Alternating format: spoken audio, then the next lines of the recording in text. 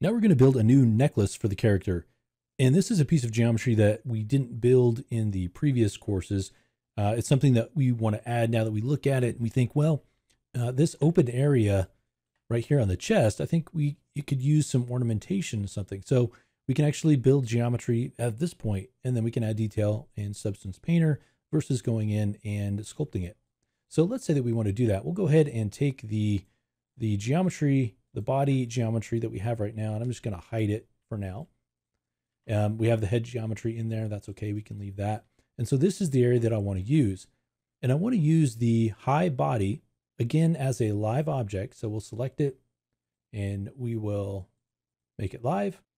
And we're going to use quad draw again to create this. Now, this is something we could use. We could bring in some cubes and do this very quickly as well. But then you'd have to kind of move them into position and do all of that. Here, we can draw them directly onto the surface.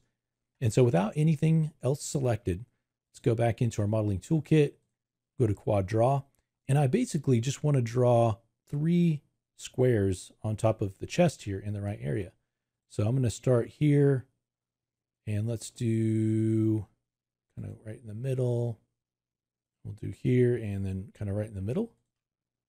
And then we'll go ahead and make one kind of like that. And then let's make one, give it some space, and we'll do one kind of over here. And again, I want a line in the center. And if you need to turn off the clothing, we can just hide that for now. It's kind of getting in your way. And so something like that. All right. And let's make it a little bit wider. So these are the 3 kind of pieces for our necklace here. So once we've got this done, we can turn off quad draw, and then we can treat these just as regular polygon objects. Let's go ahead and turn off our live surface.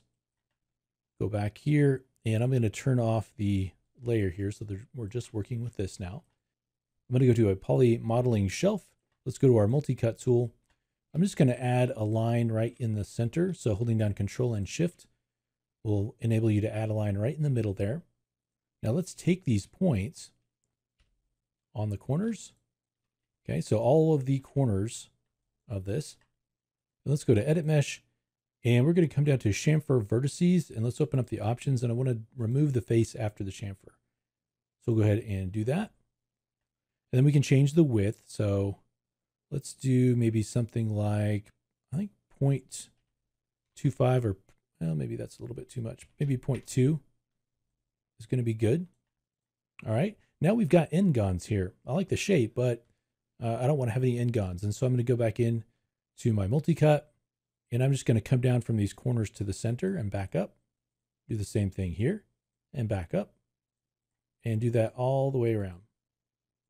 And then I'll do the same thing on the middle one, back down, and then here to the middle and back up. So we end up with something like that.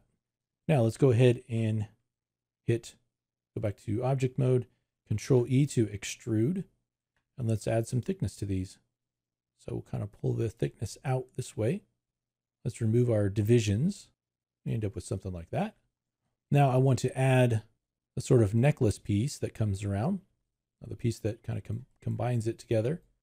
And so we can do that just by simply adding a torus.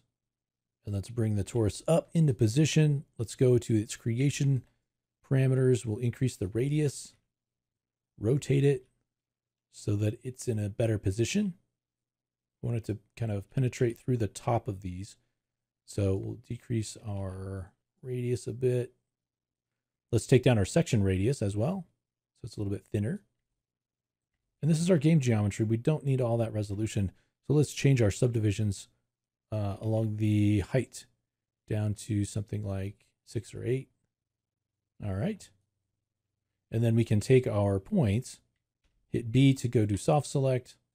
We can open up our tool properties or tool settings. Let's increase our fall off radius to maybe 5. And it'll depend to maybe 10. And it'll depend on your scale, what this value is. And we'll go ahead and pull this down a little bit. Let's grab these, pull them up. And then here, I'm going to just bring this back in like that. So it's kind of sitting more on the surface. Okay, and then we can turn our clothes back on if you want to kind of see that. So now we've got a little bit more detail in there that we can add some texture to. It can be part of our gold pieces, and did it very quickly using Quad Draw. Again, you could go ahead and create cubes and bring them up in there just like that in the same way as well. All right, so now that we've got that, the next thing that we want to do is build the the game res medallion. And so we'll do that next.